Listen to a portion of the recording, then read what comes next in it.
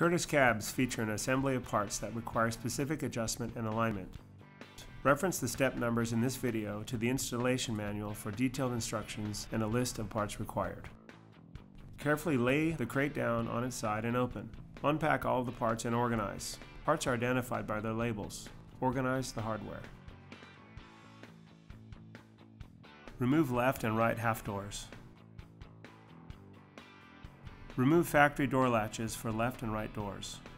Remove all 4 factory door hinges by removing the retaining ring and pin. Remove the plastic bushing from the lower front hinges. Remove and discard the 2 M12 bolts and nuts from the front corners of the ROPS. Remove the driver's side cover. Remove the rear screen. Apply foam tape to the inside surface of the rear screen. Place the 2 P-clamps around the ROPS lower rear bar. Place the lower rear panel behind the seat. Install upper rear panel and factory screen. Secure with 4 M8 button head cap screws. Secure upper rear panel to the P-clamps.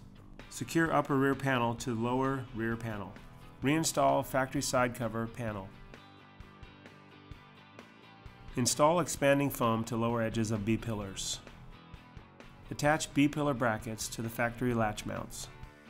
Place B-pillars over middle down tubes of ROPS and secure to upper rear panel.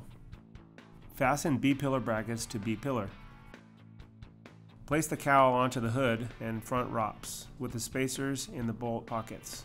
Attach A-pillar to the lower rear flange of each A-pillar panel. Place each A-pillar panel on top of the cowl, front ROPS, and side of the fenders. Tuck the bulb rubber under. Install 2 M12 bolts through the A-pillar, cowl, and ROPS on each side and secure with a nut. Place bolt through tab of A-pillar bracket into lower factory hinge and secure with nut. Place header on top of the ROPS and align holes. Insert bolt with washer into threaded holes in A-pillar.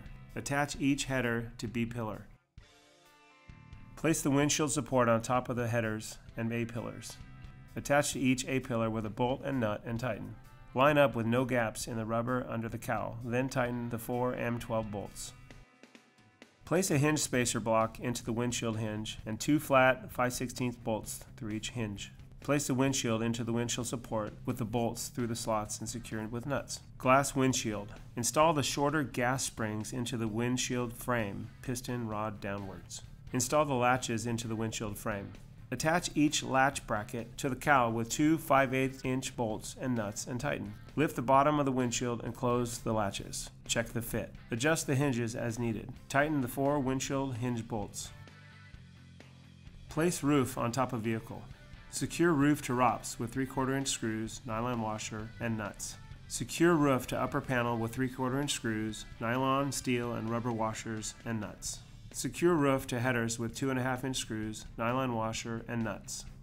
Place the fuel filler cover panel onto the right B-pillar and insert 2 bolts. Align to the side of the B-pillar and tighten bolts.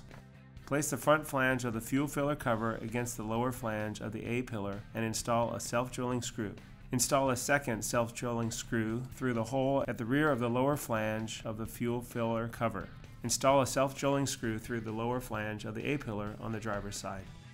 Tighten the 2 bolts holding the lower tab to the A-pillar. Tighten the lower bolt to the vehicle door hinge mount. Tighten roof bolts to upper rear panel.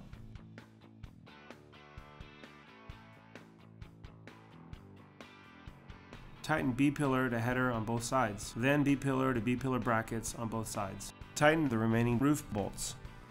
Tighten B-pillar to the rear panel. Install a self-drilling screw through the lower flange of the B-pillar on the driver's side. The doors are packaged with the removable sliding windows installed. Apply general purpose grease onto the door hinge pins. The left and right upper hinge sleeves will be found in the hardware box. Install a brass washer to the lower hinge of the driver's side A-pillar. Place the door onto the lower hinge, latch, install a brass washer and the upper hinge sleeve, then bolt the left hinge sleeve to the door. Door should yield 2 audible clicks when shut. See the manual for adjustments. Repeat steps 11.4 and 11.5 for passenger door.